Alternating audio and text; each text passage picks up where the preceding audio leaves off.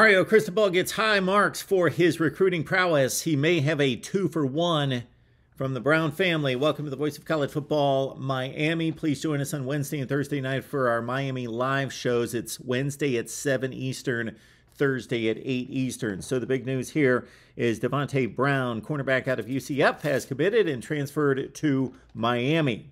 Davonte Brown has had a fine career in Orlando.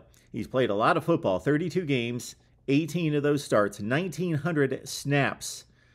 In that 1,900 snaps, according to 247 Sports, he's only given up a 55% completion percentage and 4 touchdowns, 0 touchdowns in 763 snaps at cornerback in 2022. So he's cleaned it up this season for sure.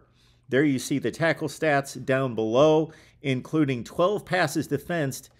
In 2021, he only had 4 passes defensed this past season, which leads me to believe teams stayed away from him.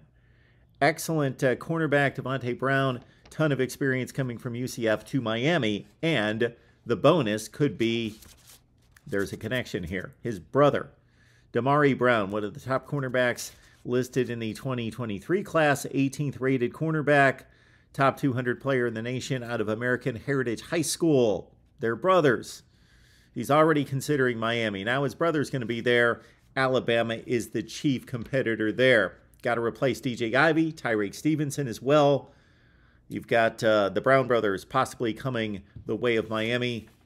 Damari for sure. Davonte for sure. Linebacker Avery Huff, top 200 player a few years ago in the 2019 class, lost to the transfer portal, also announced in the past day. Join us Wednesday at 7 Eastern, Thursday at 8 Eastern. Bring your comments and questions right here at the Voice of College Football, the U.